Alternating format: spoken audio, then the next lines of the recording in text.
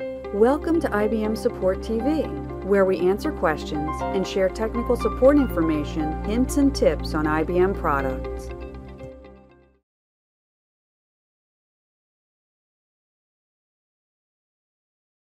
How do I rename the certificate alias of a certificate using the iKeyman utility? Navigate to the following directory to locate the iKeyman utility. If you're using Liberty, the iKeyman utility will be with your JDK. For example, open iKeyman.bat or .sh depending on your operating system.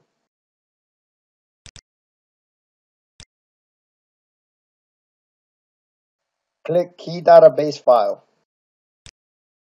Click Open. If you created a key.jks, make sure to choose JKS as the format and point to your file location. For this example, we will be using PKCS12. Choose PKCS12. Type the path to the key database file.